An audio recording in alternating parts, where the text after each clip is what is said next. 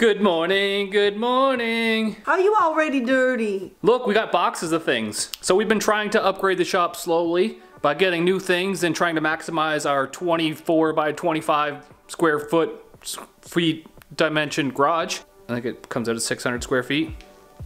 Are you like cleaning me as I'm doing this? And now we get to open this box. So this, from Rogue Fab. And if you look over in this position in the garage right here, I no longer have a bender. That's because I went to Shade Tree Mechanical. Awesome dude. He was on Miles Mayhem with us, with Dee Dee's Speed Shop. I'll pass you a knife, just don't point it at me. And we get to open this box. It's really heavy. I'm gonna bet this box is like 150 to 200 pounds. Where'd my pocket knife go anyway? It's on top of the welder.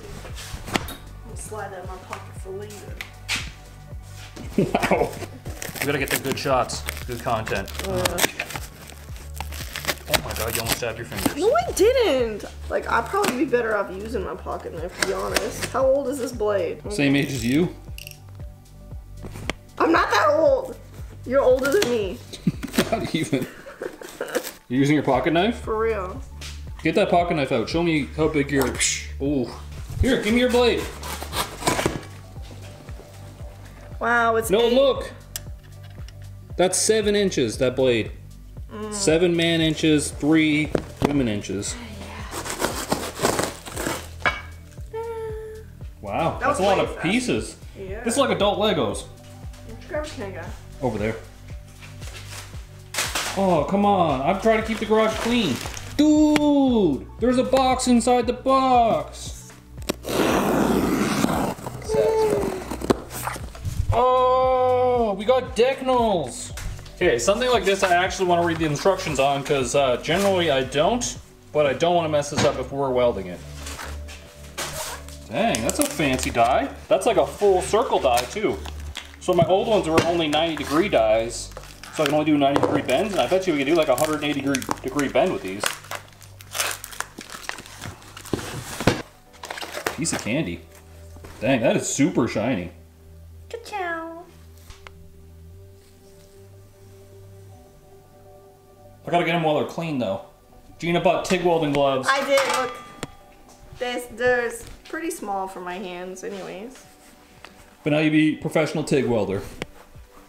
Wow, professional. Master welder Gina here today.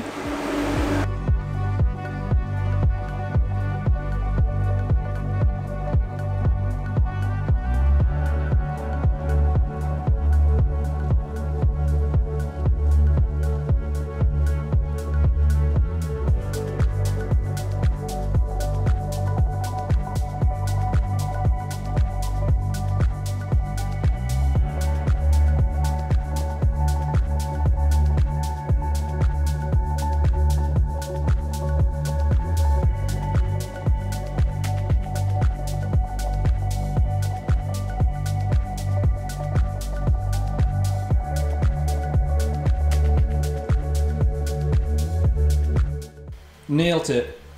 No, tacked it. We gotta flip it over. Yeah, she tacked this whole thing. I did, well, except for like the first one you showed me, I suppose, but. All right, now time to flip it over because there's stuff we have to weld on the bottom side.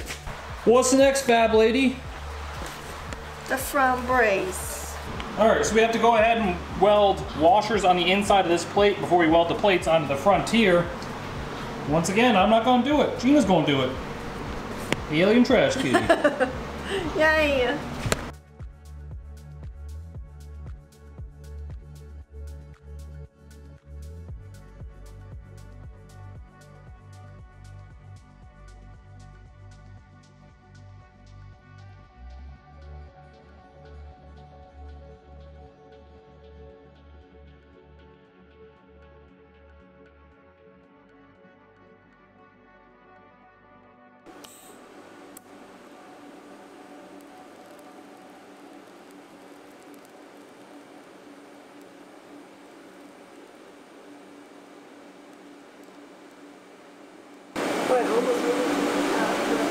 Oh yeah.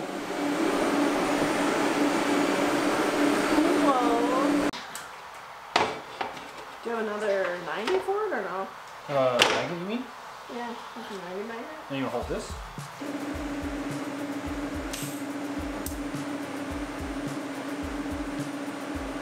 All right, after much finagling and tack welding, I did so much work, I'm beat right now.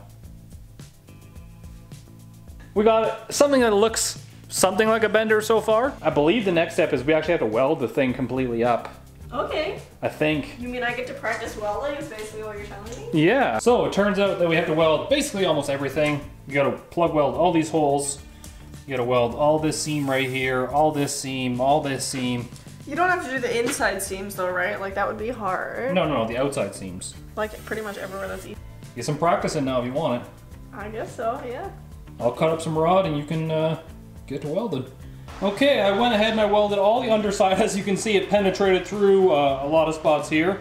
I left a lot of the top side easy welding to get at for V when she comes back out here. But I did get a lot of the underside stuff done in the little tight, stupid places where you dip your tungsten all the time by accident. It would have just taken her forever if she would have had to like resharpen her tungsten all the time. And I think this was a real good investment for the shop because it is a vertical bender. It takes up less room. We'll have to build a little bit of a dolly system to put it on top of because I kind of need my welding table back after. I like it. We're trying to be a little bit more sophisticated so we can do more fun builds.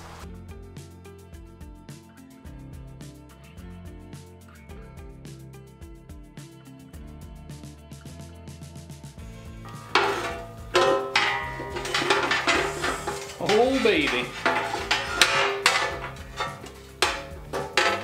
This thing is starting to look like a big ass thing. Holy. We also have to add our hydraulic ram in here. But this is beefy now. Dang, I didn't think it was this big. But it ain't matter how big it is because it's gonna be bending vertical instead of like into cars and stuff like I used to do. This might be the most important piece of this entire build and you cannot forget this piece because this piece protects your decnals.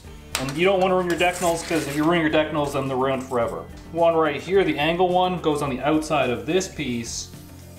And you gotta weld these here so you don't scratch up your decnals. It's a decnal scratcher, anti-resistant theft insurance.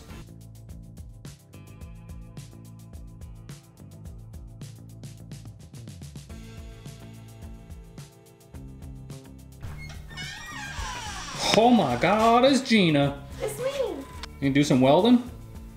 Yeah, yeah. You do it? I don't know. I've never done one of Watch where you're throwing the filler rod.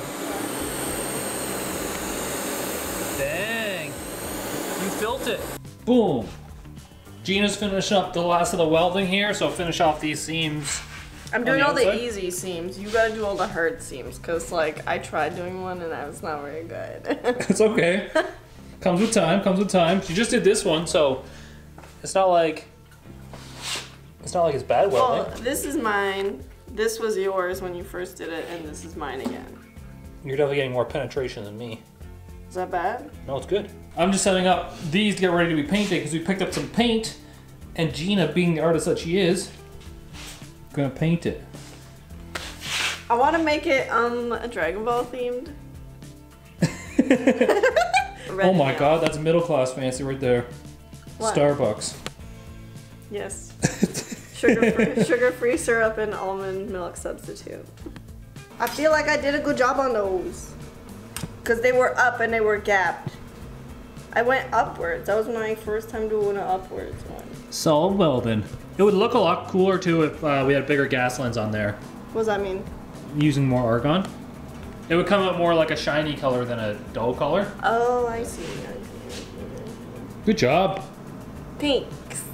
All right, we getting high in here now. Wow. Next level. All right, we got our Artist V here. Gonna prime these. We're gonna prime this as well. And then start throwing some paint on it. I'm gonna read the instructions because there is one piece here that I have no idea where it goes. And it's this piece. You're supposed to be reading instructions. Maybe. I went on a primer run because we totally underestimated how much primer we needed. So instead of 1 can, we're on like 3 cans now.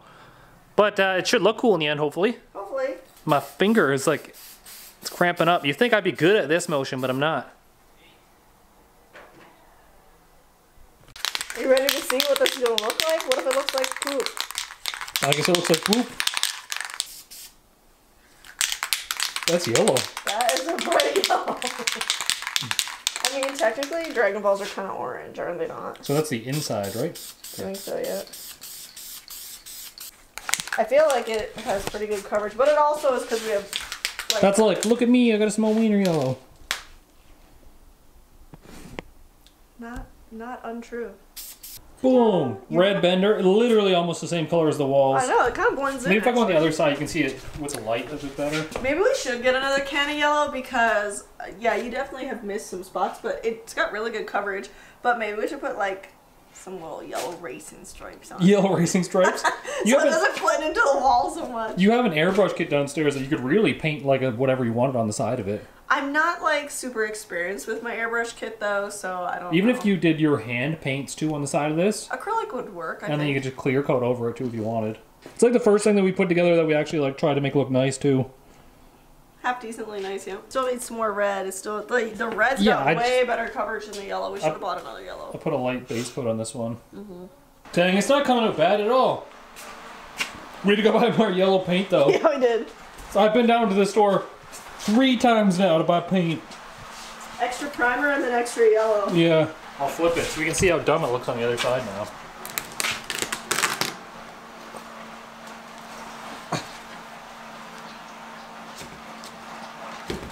I'm going to use the rest of the red on this thing, just to give it as much paint as we can, and then we get to assemble it. Yay! It's cool because the cylinder is red too.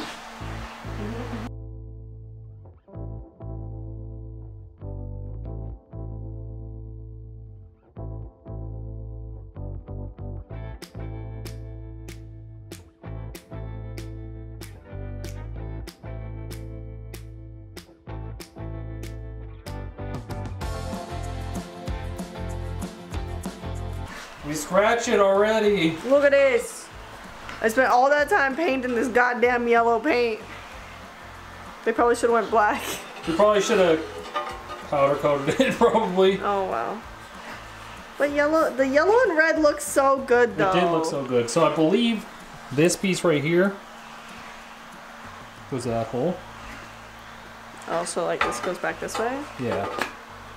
Alright, I think we got it. The paint, definitely not a successful venture. I mean, it looks good. It looks like a Pac-Man chewing your face right now. So we have our, like, this piece in here, the rollers inside, and then there's a roller right here. So technically we could put a piece of pipe in this and test it. Okay. Just to see if it makes a bend. Boom! Look at all them decnals. Woo! Legit. We didn't put the roll pad ones on yet. I didn't know where to put them. Anyways, we got a piece of 1-inch pipe in there. We're gonna do a test bend with our jank-ass air compressor that probably can't keep up. So I need you to twist that knob. This? Yep. Left? Nope. Other way. Tighten. You didn't say, for the record. And now we'll fire this thing up. It's gonna be loud. No, it's not full yet, but when I do this thing, it should go to like pump this hydraulic ramp. Listen.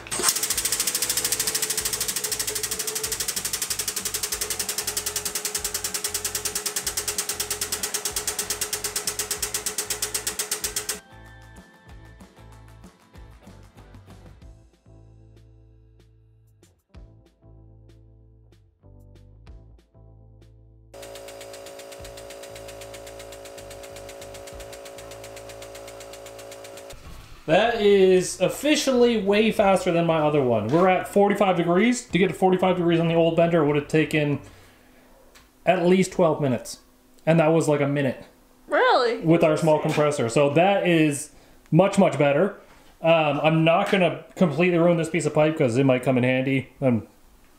It's $10 a feet. Essentially with this one, because it's a 360 degree die in the middle, in here, you can do 180 degree bends. As soon as this ram runs out, you lock this pin up here, right here, when it gets to right here. So you block that one, you pull this one out, the ramp slides back, and then there's another little bump, like right in here somewhere, that you connect the ramp to, boom, 180 degree bend, one shot. Every Rogue Fab bender comes like that. Dang, that's pretty slick. Pretty slick, isn't it? And look how much space, that's like way less space than my old bender.